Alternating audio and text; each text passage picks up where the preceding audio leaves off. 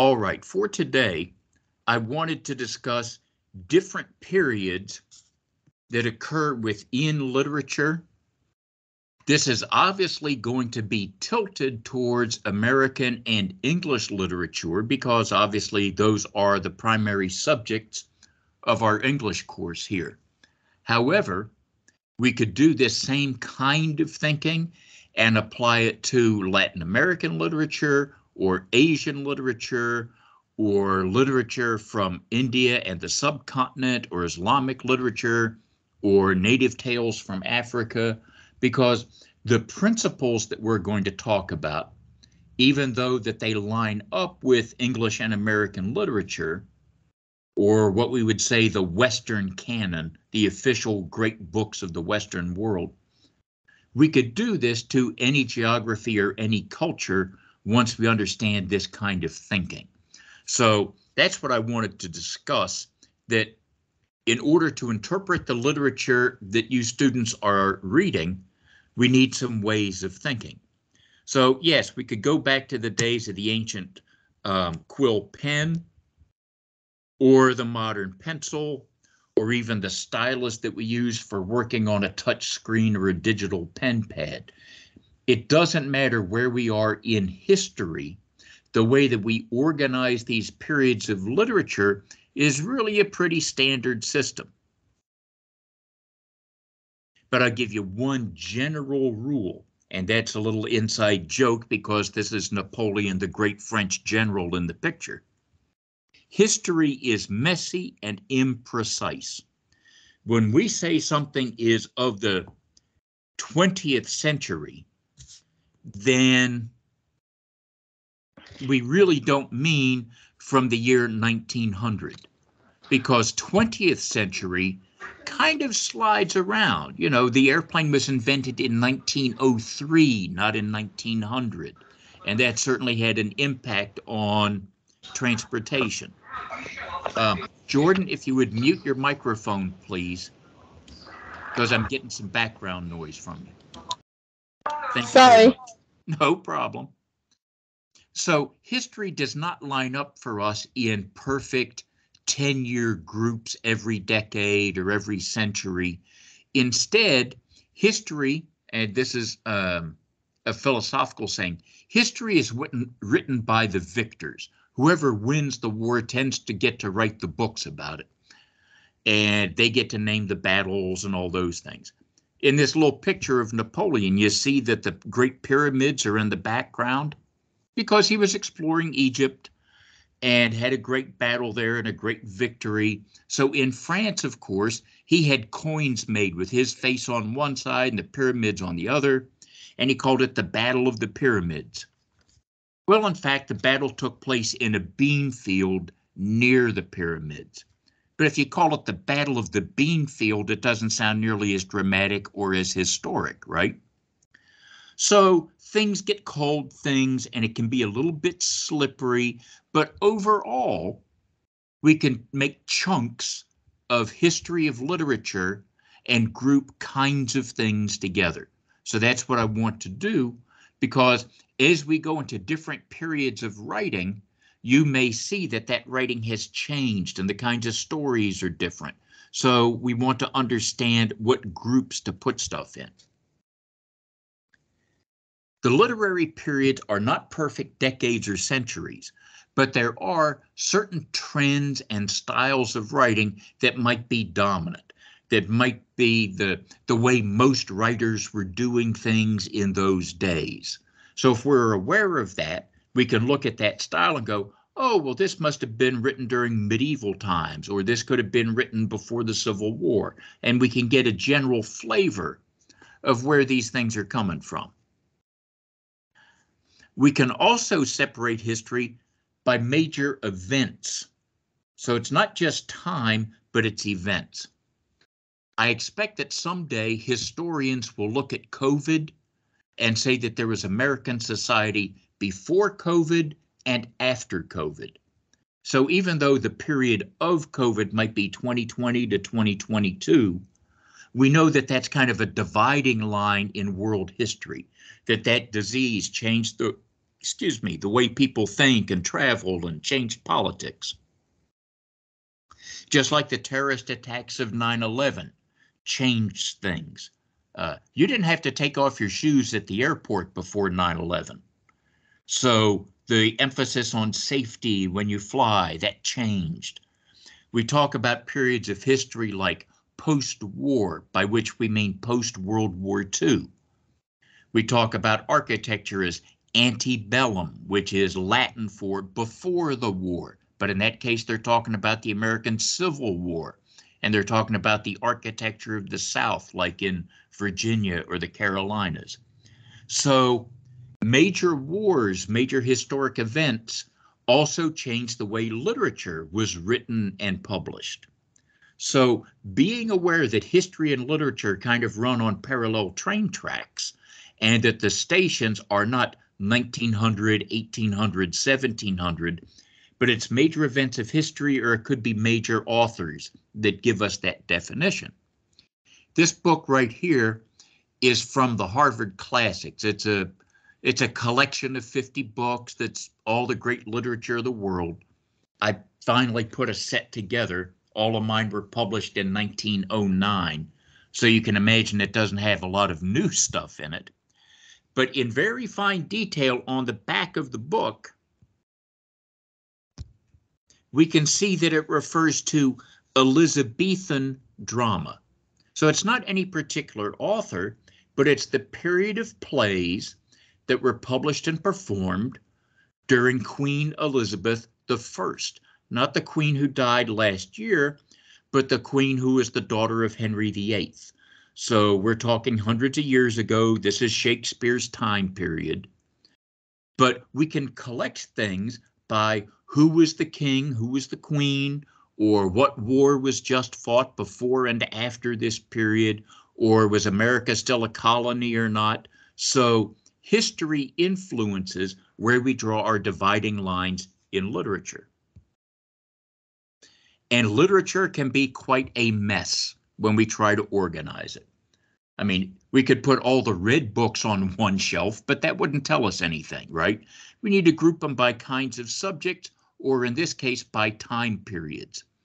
So we have classical, medieval, Renaissance, romantic, realism and naturalism, modernist, and contemporary. You don't need to know them. That's not a list that's going to be on a quiz, but I want you to be thinking that literature can be put into these groups, and that you will have kinds of stories that kind of occur together. This bookstore, in fact, is an actual bookstore that I go to, that it's called Abraxas Books. It's downtown on Beach Street, kind of near the minor league baseball stadium. And every time I go downtown, I go in there and look. Sometimes he's got free books on a cart out front, but it really is organized. Those different bookshelves are sections of different subjects, but it's kind of a cool thing to go in there and look around and see all the different things that people have written and collected knowledge between the covers of a book. The first period that we could look at, we would call classical. So this is where your epic poems like the Iliad and the Odyssey, the story of the Trojan War, the great philosophy of the Greeks and Romans. So we have mythology and stories of Hercules, things like that, or the first actual plays that were being performed. And the time period that we would use to define it would be from about 1200 BCE, meaning before the Common Era. We no longer mark history as before Christ and after. BC and AD, we go before the Common Era. So everybody in history is kind of agreed where the year 0 is. And then 455, we get into positive numbers. And that's when the Roman Empire fell. So anything from the time of the ancient Greeks and Egyptians and that era through when Rome fell, when Rome was no longer the most powerful empire on earth, that's the classical period. So there was a high point of civilization, of great writings, drama, philosophy, the myths of the great gods like Hercules, things like that. the great histories like the Trojan War. This is the classical period. We're talking about the area around the Mediterranean Sea, so Italy, Greece, Egypt, Turkey, in that area, and in that time period when those were the dominant cultures.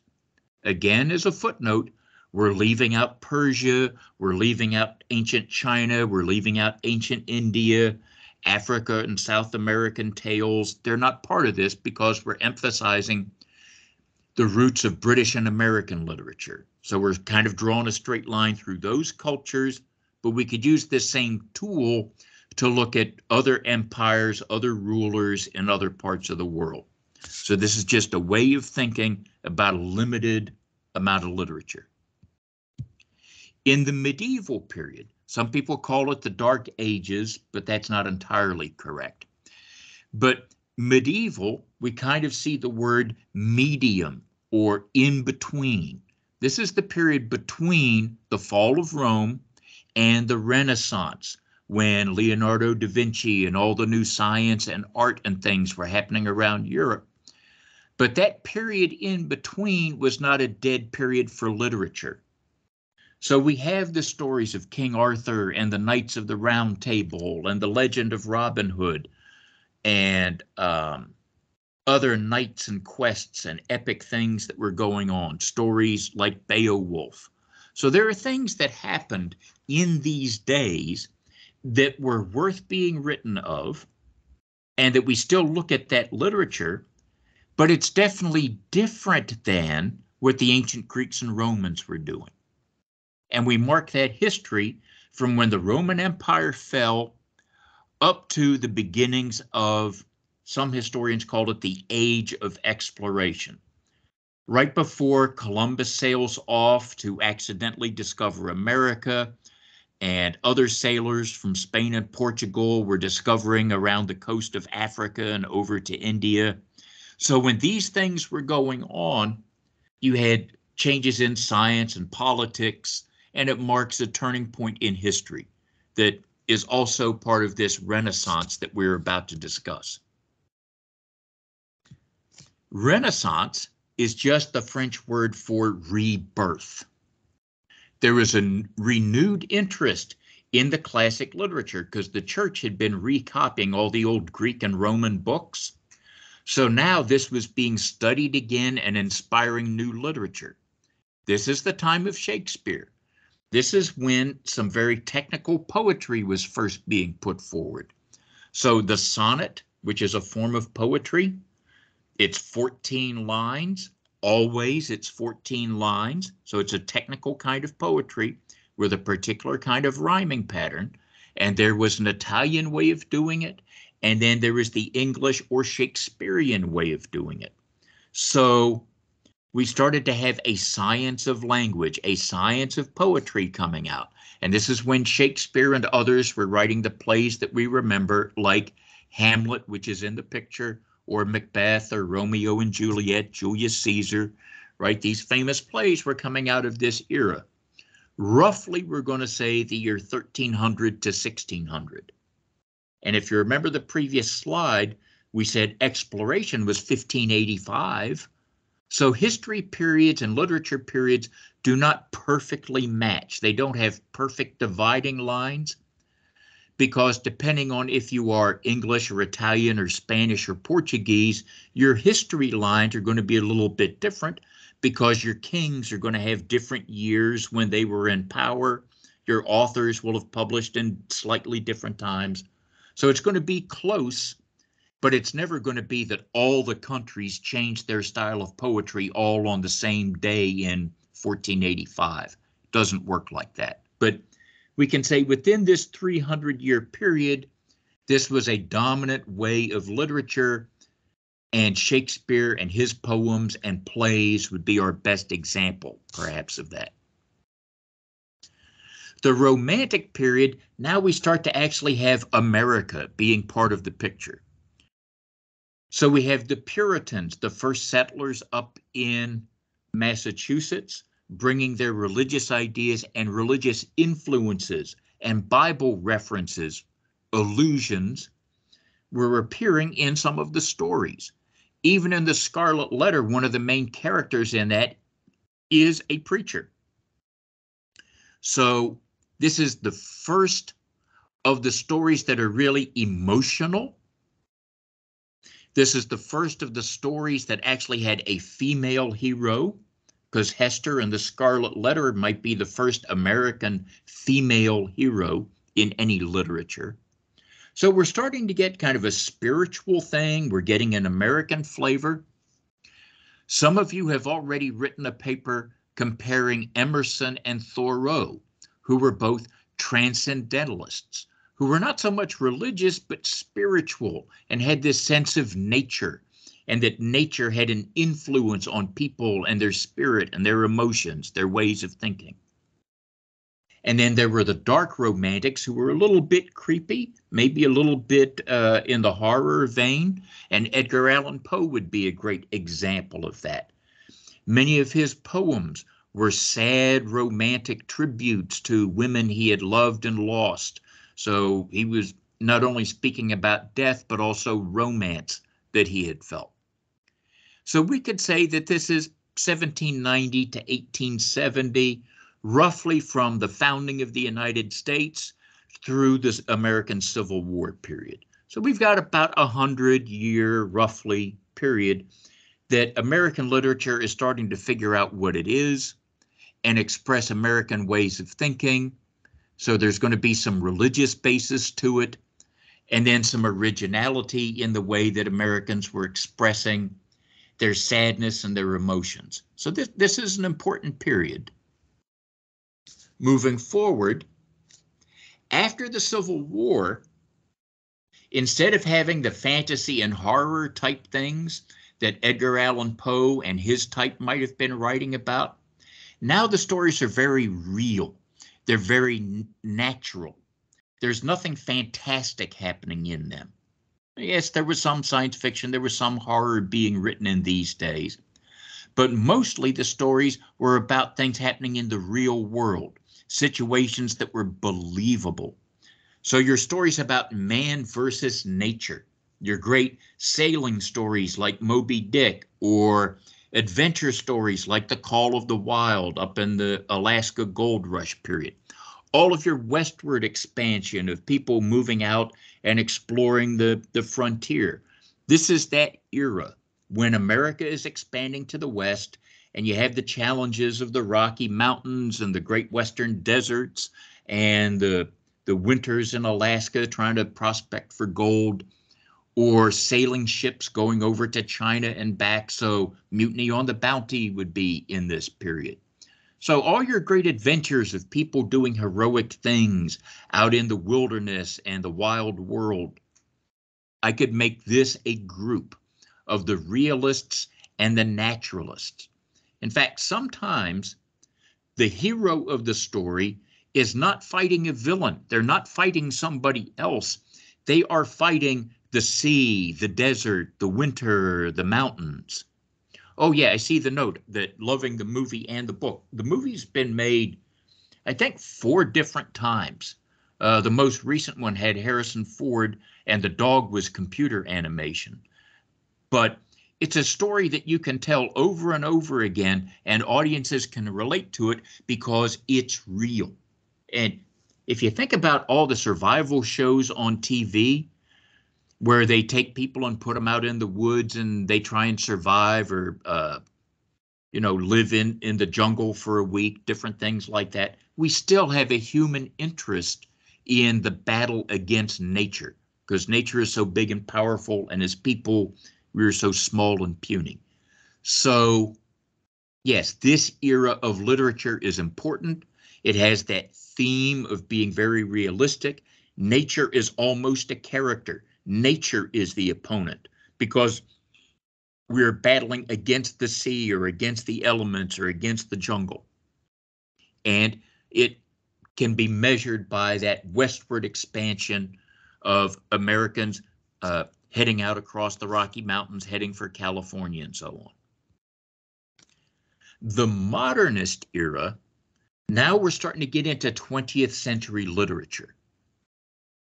We have a great influence of the jazz age, which is the Roaring Twenties, the gangster era, alcohol prohibition, the Roaring Twenties, because it seemed like America was making all kinds of money, that the cities were getting big. We had airplanes, we were starting to have automobiles, radio. So a lot of new technology was influencing things.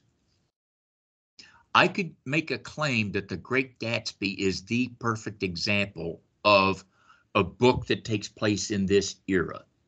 So it's after World War I, World War II hasn't happened yet, the Great Depression hasn't happened yet.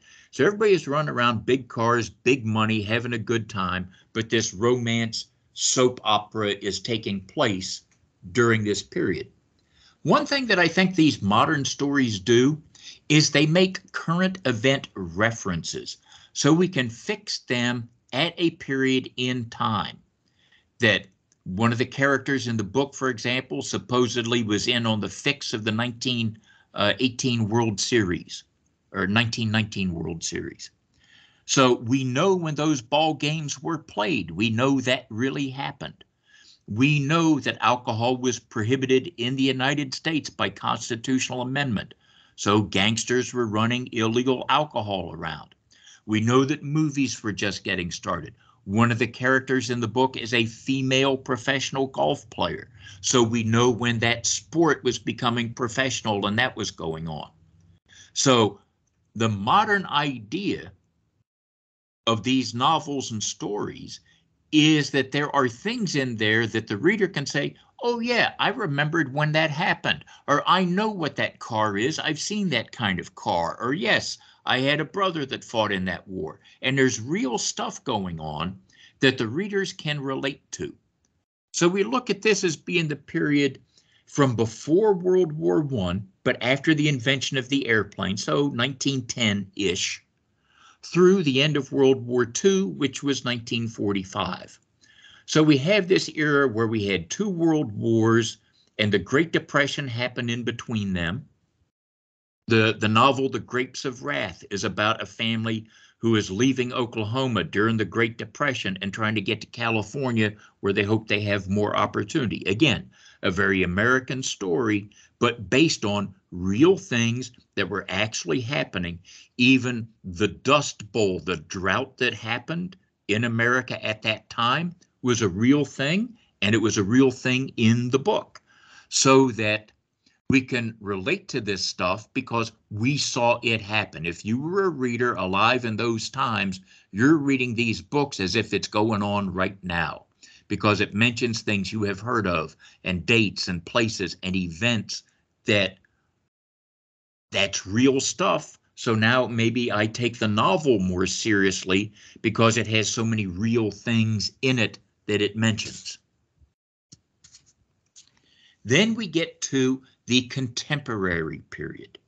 And you see at the end of the slide, I refer to it as 1945 to now. And I use that phrase post-war, meaning World War II. That is a major dividing line in world history. After that war was over, several things changed. We had the American and European group of countries, and we had the Russian and communist group of countries. So there was worldwide tension. The first atomic bomb was used to end World War II. So we can talk about it as the atomic age. This is when jet airplanes became big. So some people called it the jet age. So we see science and technology are a big part of this as well as world politics. But I think we can go deeper. Current social issues get discussed in these contemporary pieces of literature. So we might see feminism, racism, economics being the underlying theme of some of these books and stories. That on the surface, oh, it's an interesting romance or it's an interesting mystery. Fine. But also underneath it, we're learning something about race relations or the place of women in society or the effect of technology on people or the economics of the city versus the country. So there are deep lessons to learn about what is going on in modern life underneath the surface story, which could be some mystery or adventure or romance. But underneath it, there's a larger lesson for us to learn. So this commentary on what is good or bad in society is blended in with the plot. So that makes the theme of the story, good conquering evil, or equality of the races, or women having an important role, whichever it is that the author is trying to put across, is blended into the plot and really is the reason for writing the story. The author is not writing the story because it's an interesting mystery. The author is writing the story to express something about discrimination in the Deep South. So in the photograph, we see Gregory Peck reading the book To Kill a Mockingbird that was adapted into the movie that Gregory Peck was actually acting in. So I think that's kind of cool that the guy at the movie, who is the actor on the set, is reading the book that is what he is acting out in the movie right at the same time. So I thought that would be kind of a cool picture to put in here to tie all of that stuff together. Now, we do have a rise of something that we call genre fiction. And it had been going on earlier, but something that is a straight mystery or a straight science fiction or horror story, sometimes those books are put out purely to be entertainment. They're not trying to teach us any deep lesson. So yes, it's literature, but if you go to Walmart and buy a paperback book and it's just a horror story, okay, I can read it for entertainment and it can be scary and thrilling, but it's not teaching me anything great about the nature of the American economy. It's not teaching me anything about the relationships of people in families. I'm not learning any deep thought out of it. I'm just waiting to see them get the vampire in the end. So it's an entertainment. And genre is just the French word that means type. So we have these types of stories. We have horror stories, science fiction stories, we have westerns, we have mysteries, and that's fine. But that's not what we mean by contemporary literature. I enjoy those kinds of stories. I enjoy those adventures and they're entertaining, but that's not where I get my deep meaning of understanding my role in the universe or how I should relate to other people or the progress of American history. I'm not learning anything deep from reading a Western where a guy gets on a train and goes and catches the robbers. That's just a good way to kill an afternoon and enjoy a story. I didn't learn anything deep out of that. When we talk about contemporary literature, we mean novels like To Kill a Mockingbird or In Cold Blood, which is a whole novel about the nature of crime and criminals, which is in the tradition even of the way the Russians wrote novels about crime and criminals. So if there's a deeper meaning, if there's a bigger lesson to be had, then I think we can classify it as contemporary literature rather than just entertainment in a paperback book. Both of them are okay, but in our discussion of understanding literature, I think that contemporary literature is that which teaches us about the nature of people and societies and relationships and politics and the development of understanding. That happens underneath the entertaining story. Because To Kill a Mockingbird is an entertaining story, but underneath it, it teaches an awful lot about race and family and society, along with the way of telling us an entertaining story. Underneath it, we learn a lot of other things. All right, that's my basic organization of this presentation, how I would look at literary periods. One thing I hope you noticed is that our literary periods got a lot shorter. I mean, the classical period was well over 1,000 years, almost 2,000 years. And the medieval period was another 600-700 years, right? But these more modern periods of history, they're happening 30, 40 years and it changes and becomes something else. I would almost consider that to be a theme, to reuse the literary term, a theme of this presentation. The rate of social change is faster in modern times than it has been in ancient times. Could that be because we have the internet and people can know things more quickly from all around the world? Maybe.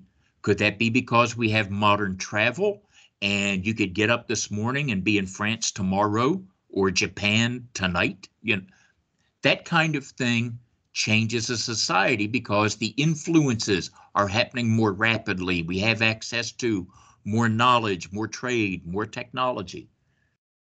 And sadly, our wars happen more often. They happen closer together. And between technology and politics and conflict, yeah, maybe it changes the way we tell our stories more quickly from style to style. We might have a new style being developed right now, and we'll look back 50 years now and say, yeah, long about 2015, 2020, yep, things were changing, and then the stories look differently from COVID afterward. That could be a whole nother historical thing for professors in the future to look at. But I do think that the rate of technology change, the rate of social change, the rate of communication between cultures, as that increases, I think it changes our storytelling more frequently. That's my theory.